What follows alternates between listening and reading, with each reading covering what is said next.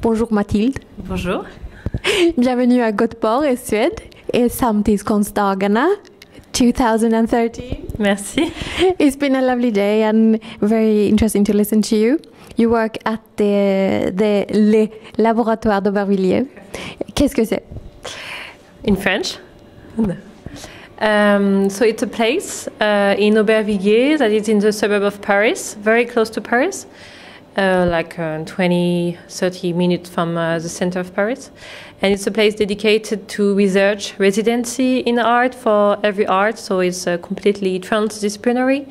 And we welcome artists from the beginning of their project, and we accompany them until the end of the project. That means that we don't know from the beginning where they are going to go, and we accompany them in terms of course, financial, but also material, human term.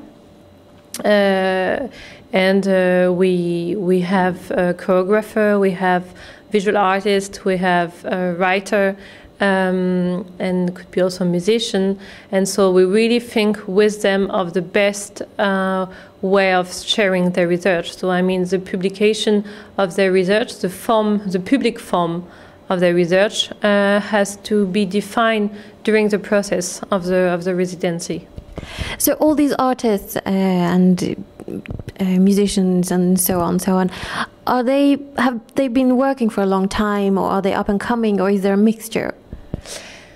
It's a mixture. Usually they don't come from the school, directly from the school. It's people who also maybe need to have a kind of experience, because it's not an easy context. Like Aubervilliers is one of the 3 power cities in France. So, and we really want them to connect their project to the context, the social, economical, cultural context.